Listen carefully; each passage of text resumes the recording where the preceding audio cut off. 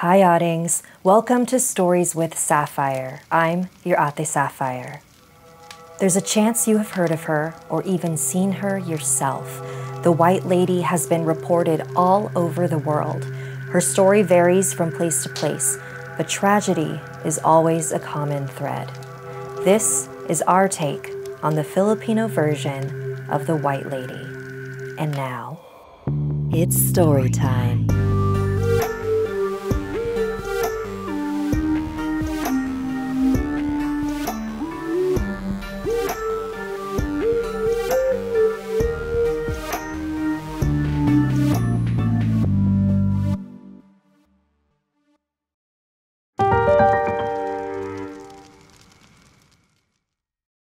Mark just had the worst imaginable trip ever.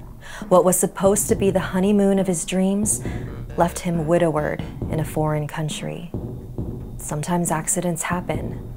His in-laws offered to let him stay with them in Quezon City, but Mark wanted nothing more than to get back home to Los Angeles. He raced down the narrow roads in his rental car, his mind playing the event over and over in his mind. Was there anything he could have done differently? Why did it have to be her? He was jostled out of his thought loop when the car hit something on the road and swerved. He stopped and got out to inspect. The back driver's side tire was flat, of course. Luckily, he'd done this before and was able to easily swap out the tire for the spare. When he closed the trunk, he saw that someone was now in the car. Hello? Can I help you? Do you need something? He carefully walked to the door. But when he looked in the back seat again, it was empty. Must have been a shadow, he thought to himself. It was late and he was not well. He ran back into the car and hastily drove away. The seatbelt warning flashed. Mark buckled himself in. But the signal continued ringing. His eyes glanced at the rearview mirror. Staring back at him was a woman. Startled, Mark slammed on the brakes. He looked in the rearview mirror again, but this time, his fear subsided. He knew who this woman was. He would have recognized that dress anywhere. It was his wife, Annie. Hi, Langga. I've missed you. I don't understand. How are you here? He began slapping his face, but Annie put her hand on his shoulder. She felt warm. He missed that feeling. I wasn't kidding when I told you about how magical my homeland was. The couple giggled and embraced. That familiar lavender scent engulfed Mark. The radio clicked on and their favorite song began to play. Even if he was just hallucinating, Mark didn't care. He was the happiest he'd been since the accident. We were supposed to spend the rest of our lives together. I don't know how to live without you here. What if I told you there was a way for us to be together again? Yes, dear, absolutely anything. I'll tell you where to go. Are we going to one of those healers you've mentioned before? Is resurrection really possible? And he smiled and nodded. They raced down the long, unlit road as fast as the thoughts raced in Mark's mind. He was happy and confused and worried, but also excited to reunite with his wife.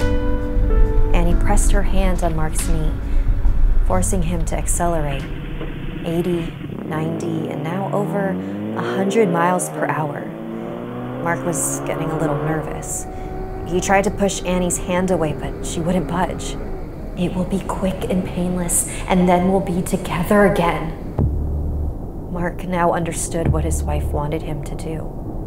His survival instincts and his grief were at war in his mind. But intoxicated by the lavenders and the music, Mark decided that he wanted this moment to last forever. He turned to kiss Annie and realized the mistake he made. If only his wife had warned him of the stories she'd heard when she was a child, then he would have known You never trust a woman in white on Balete Drive.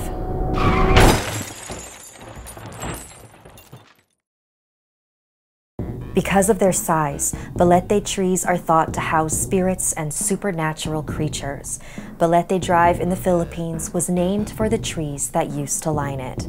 It's said that if you're driving down that road at night, do not pick up any women dressed in white.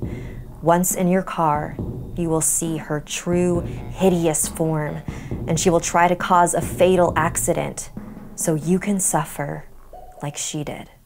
What would you have done if you were in Mark's position?